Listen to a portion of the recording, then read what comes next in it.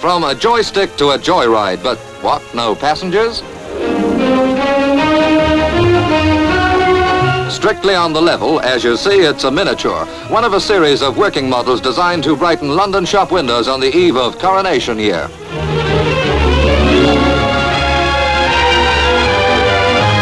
Jack and Jimmy and Ernie and Frank, they're the backroom boys building this funfair. And Nobby too. He's the chippy who makes the Dodgem cars, just cut out to make perfect cut-ins. The passengers are hand-picked for London, so you can trust the men to stay glued to their seats.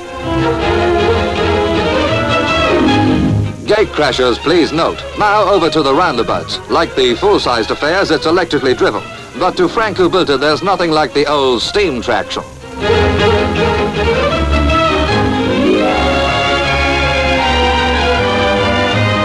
You know, it's funny how merriment always moves in circles, and it's certainly a circle of enthusiasts who've taken a typical English fairground, sideshows, spirit and all, and brought it down to the sizable limits needed for shop window display.